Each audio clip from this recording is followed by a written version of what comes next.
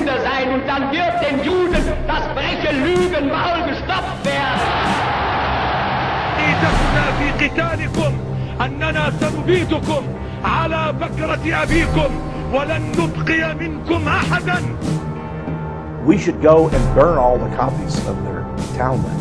But he was infuriated about the Talmud. Of course, today, the Jews consider him a great anti-Semite.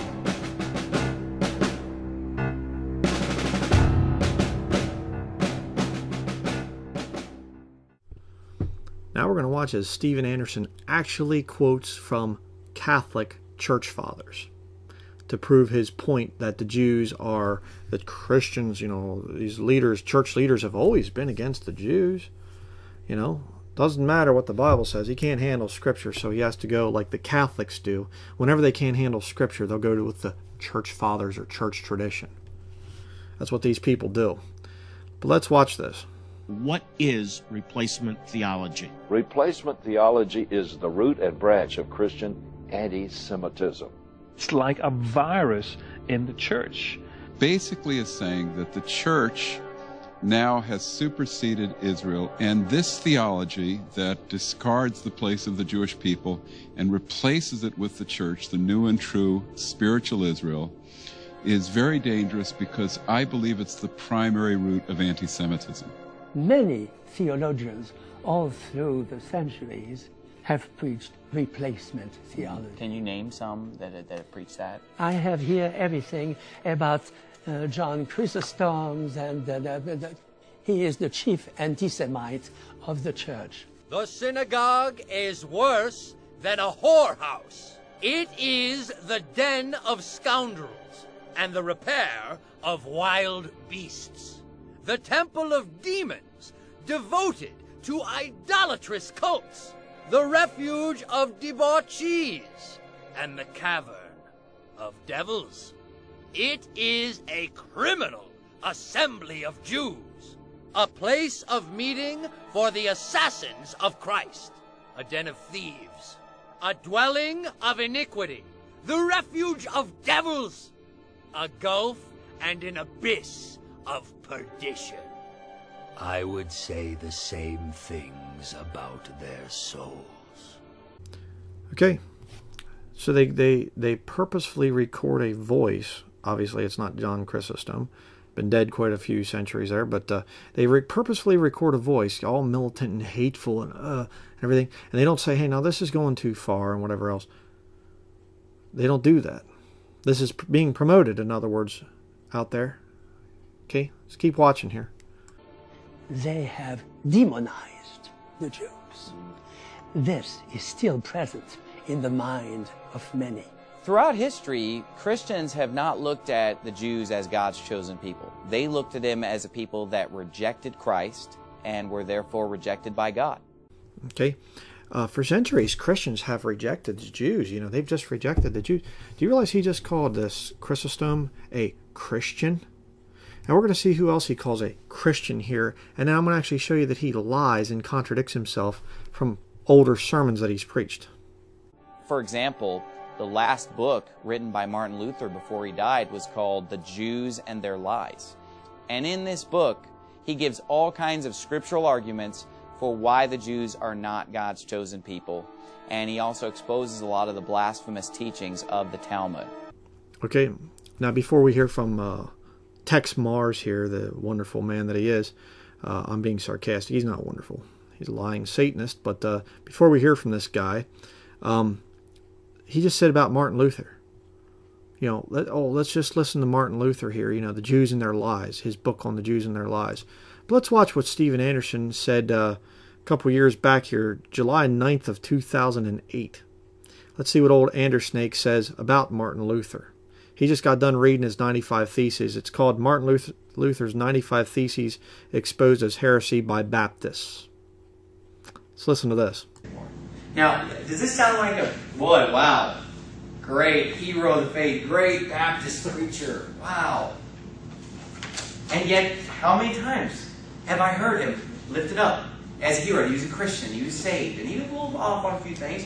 Yeah, I'll say he's off on a few things. And yet I was taught that the 95 Thesis was wonderful. Okay, now he plainly, he's going through all these different guys, you know, from the past and everything else, and he plainly says that Martin Luther was not a saved man. He reads a bunch of the 95 Theses and stuff, and he says, you know, Martin Luther is a heretic. And Martin Luther was a heretic, by the way. Again, you know, my wife was raised in the Lutheran cult system. It's just Catholicism light is all it is. It's Catholic by another name. Okay, Lutheranism is not salvation. Lutheranism is not Christianity. All right, so Anderson's right when he says that Martin Luther was lost.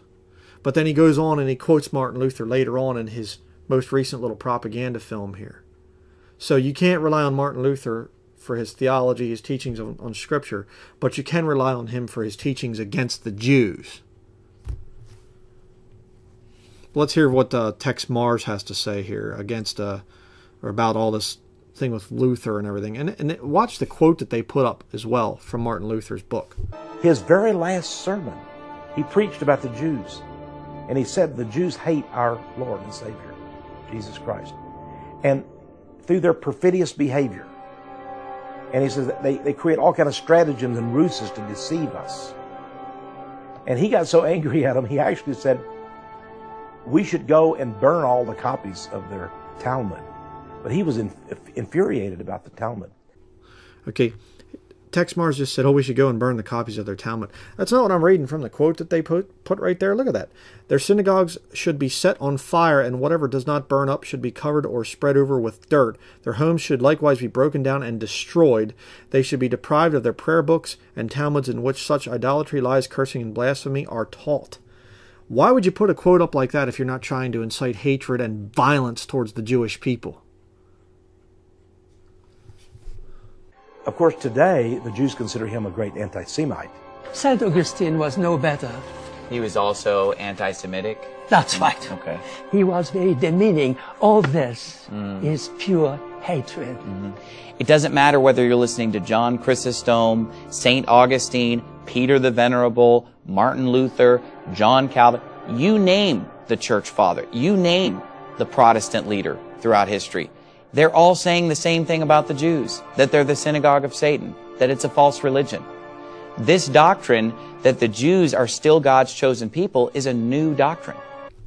So, did you see who he just referenced there as great church fathers and everything else? And he's called them, he said Christians down through the centuries earlier on. He said Christians down through the centuries have always been against the Jews. So he is including all those men. St. Augustine, hello, Catholic, and I mean, all these different people, and he includes John Calvin. Let's watch what he says about John Calvin in one of his little silly sermons here. Sick of this you know what this Calvinism is? A bunch of people sitting on their fat rear end, not wanting to go do anything for God. That's all Calvinism is. That's all it's ever been. Amen. Well, I knew this one Calvinist preacher. He worked really hard. Yeah, he worked really hard to damn everybody to hell because he's working for Satan. And everybody flocked to come hear him because they're all lazy and want to sit on their rear end and let everybody go to hell. That's what Calvinism is. It doesn't sound like Andersnake is too big of a fan of Calvinism, unless, of course, Calvin is attacking the Jews. Then he's a Christian theologian. He's a Protestant, a Christian down through the centuries that we can rely on. You see the hypocrisy here. And by the way, all of the men there, those church fathers, they were all for government churches, just like Anderson is today, just with his little 501c3 corporation, an agent of the federal government. Right? You can see my video on that. Proven. It's a fact. And the Andersnake zombies, they go into little fits and everything else. He's not an agent of the federal government. He's not an agent. Yes, he is. Yes, he is. 501c3 is an abomination. All right? You are putting yourself under the authority of the government. Just like all these Protestants that he quotes. One minute they're a heretic with their preaching of the gospel. The next, when they attack the Jews, they're wonderful. They're Christians in our past and everything. You see? And what is the key idea there behind this thing of church-state setup? State churches are all building earthly kingdoms. What does the Bible say in Matthew chapter 11?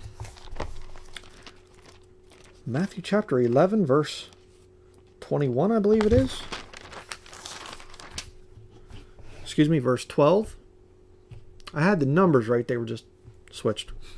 Matthew chapter 11, verse 12. And from the days of John the Baptist until now, the kingdom of heaven suffereth violence, and the violent take it by force. That's what Anderson is trying to do here. That's what he's doing. He is trying to march to Zion with his Catholic masters to take it by force. Why is there going to be a rebuilt temple there, which the Antichrist is going to rule and reign from? If the Jews are no more and it's just about the Christian church and whatever else, why? And again, why do Moses and Elijah show up? Why the signs and wonders for 7 years? Because God's not done with the nation of Israel. They are his people. They are in sin right now.